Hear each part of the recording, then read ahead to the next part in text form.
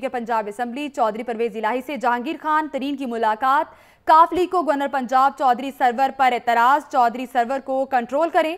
चौधरी परवेज इलाही की जहांगीर तरीन से गुफ्तगू। आपको बताते चले काफ लीग को गवर्नर पंजाब चौधरी सरवर पर एतराज सामने आया है। चौधरी सरवर को कंट्रोल करें। चौधरी परवेज इलाही की जहांगीर तरीन से गुफ्तगू। गवर्नर पंजाब ने वजीर आला को नहीं चलने देना, ताहिर बशीर चीमा की जानिब से कहा गया है ऐसा। स्पीकर पंजाब असम्बली चौधरी परवेज इलाही से जहांगीर तरीन की मुलाकात हुई है। काफ लीग को गवर्नर पंजाब चौधरी सरवर पर एतराज है और यह भी सामने आया कि चौधरी सरवर को कंट्रोल करें, उनकी जानिब से ये कहा गया है। आपको ताज़ा दिन तफसीलात से अपडेट करते चले। गवर्नर पंजाब ने वजीर आला को नहीं चलने देना, ताहिर बशीर चीमा की जानिब से ये कहा गया। आपको स्पीकर पंजाब असम्बली चौधरी परवेज इलाही से जहांगीर तरीन की मुलाकात हुई है।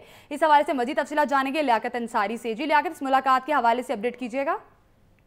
आज भी दो इत्तेहादी जमातों के रहनुमाओं की आज मुलाकात हुई। तहरीक इंसाफ और मुस्लिम कायदे-ए-आज़म की क़यादत में जब आज सेनेट के इलेक्शन के हवाले से मुशावरत की तो इस हवाले से गिले शिकवे भी आए। मुस्लिम कायदे-ए-आज़म की क़यादत ने वाज़ेह तौर पर जहांगीर तरीन से शिकायत की कि चौधरी सरवर जो है उनको कंट्रोल किया जाए। वो जिस तरह हुकूमती मामलात में मुदाखलत कर रहे हैं, इस तरह वो आपके वज़ीर आला पंजाब सरदार उस्मान बुज़दार को नहीं चलने जाएंगे। चौधरी परवेज़ इलाही और तारिक बशीर चीमा की गुफ्तगू की ऑडियो जो भी सरकारी तौर पर उनके मीडिया सेल से जारी हुई है, उसमें वो साउंड बाइट भी सुनी जा सकती है, जिसमें तारिक बशीर चीमा और चौधरी परवेज इलाही की जो गवर्नर पंजाब चौधरी मोहम्मद सरवर के हवाले से गुफ्तगू है वो भी गलती से ऑन रिकॉर्ड उनसे जारी हो गई और उसमें ये वाज़ेह तौर पर सुना जा सकता है कि दोनों इत्तेहादी जमातों के दरमियान टेंशन है और गवर्नर के मामले पर जो है चौधरी परवेज इलाही और मुस्लिम काफ की क़यादत को तहफ़्फ़ुज़ात हैं, जिसका बाज़ाब्ता तौर पर जहांगीर तरीन से इजहार किया गया और जहांगीर तरीन से ये इस्तदा की गई कि उनको जो है अख्तियारात के हवाले से कट साइज किया जाए और उनको कंट्रोल किया जाए, वरना वो आपके वज़ीर आला पंजाब